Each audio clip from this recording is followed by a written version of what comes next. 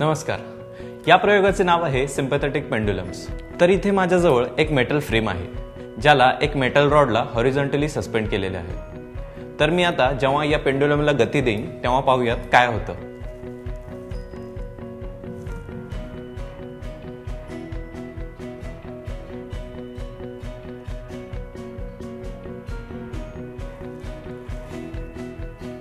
तर आपण पाहिलेत की कसा पहिला पेंडुलम हळूहळू आपली एनर्जी या दुसऱ्या पेंडुलमला देतो आणि स्वतः खूप मंदावतो।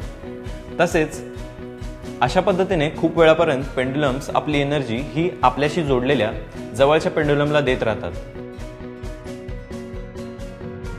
तुम्हाला माहिती आहे का की या एनर्जीचा प्रकार काय आहे?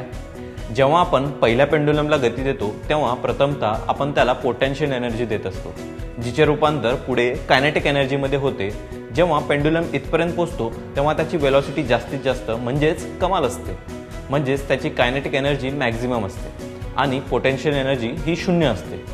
तसेच जेव्हा पेंडुलम इथे पोहोचतो तेव्हा त्याची डिस्प्लेसमेंट ही सर्वाधिक असते, त्यामुळे त्या स्थितीत त्याची पोटेन्शियल एनर्जी ही देखील महत्तम असते, म्हणजेच मॅक्सिमम आणि कायनेटिक एनर्जी 0 असते।